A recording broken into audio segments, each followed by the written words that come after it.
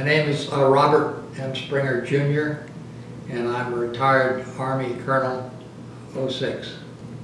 And that was the last of my, well, finally I was evacuated on a hospital ship to Japan, and at Incheon.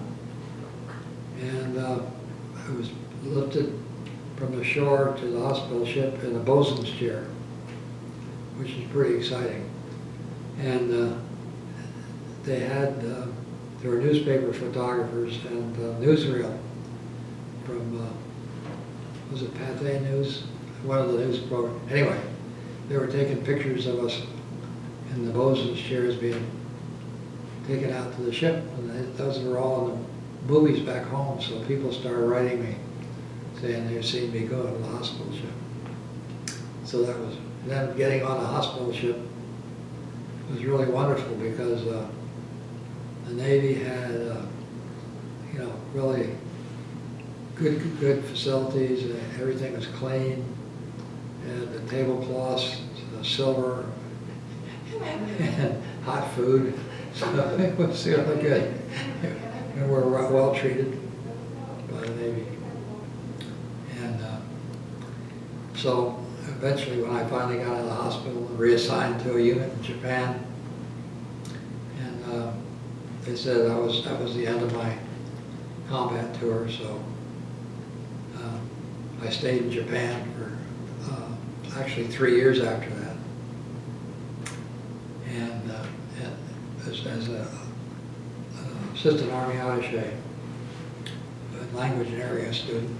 And then the Army sent me to Stanford for a year for a master's degree. And then I was sent to the Pentagon, where I met my wife.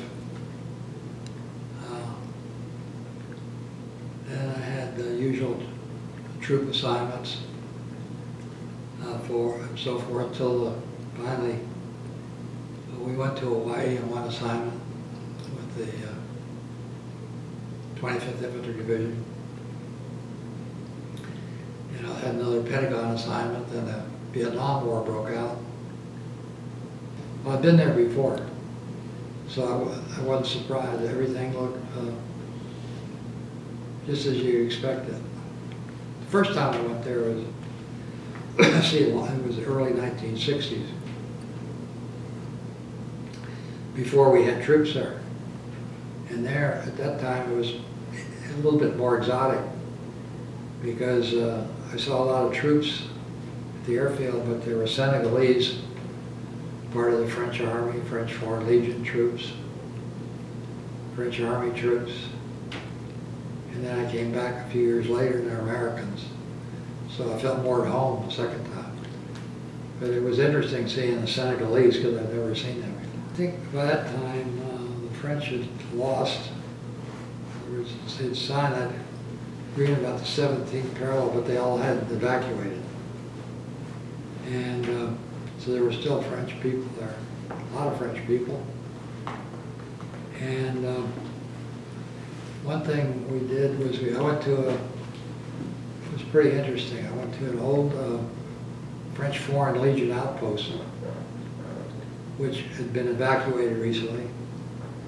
And it was interesting because it was just like that movie Beau Geste. I don't know if you saw Beau Geste. It was about the French Foreign Legion in Africa. It was a stockade kind of a place, like, you know, cowboy and Indian movies. And it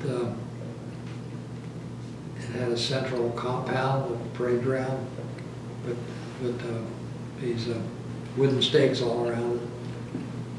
And that where the French Foreign Legion had been, it was right in Viet Cong territory. It was an outpost of the French Foreign Legion.